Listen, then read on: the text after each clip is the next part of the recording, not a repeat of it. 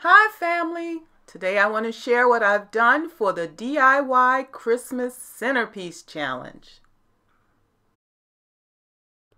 Hi, it's Kay with Modest Me Design. Welcome back to my YouTube channel where we do DIY projects, home decor, and home organization.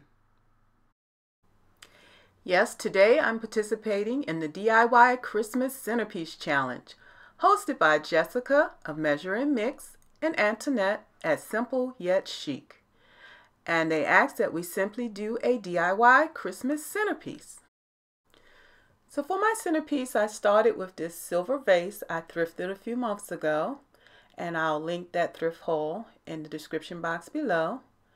And then I simply started gathering some florals that I could possibly use in the centerpiece. Wasn't sure I'd use them all, but had to gather some things. And these are florals I've collected, in after Christmas sales throughout the years. The measuring tape is beside me because I plan to use this at the top of my bookcase, so I had to make sure it wasn't too tall.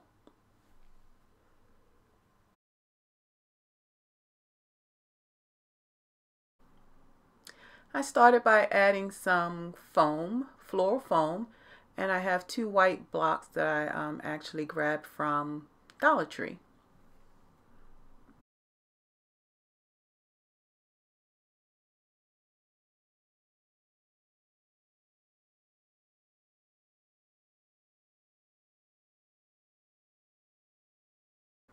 And next I picked the bushiest, the fullest floral I had to be the backdrop for my arrangement. And I'm going to push this down into the vase as far as it'll go, because when I get it on top of that bookcase, it's actually still going to be touching the ceiling slightly.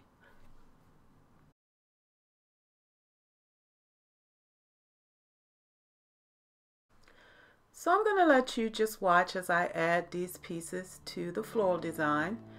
And I like to thank Jessica of Measure and Mix and Antoinette of Simple Yet Chic for hosting this Christmas DIY Centerpiece Challenge once again.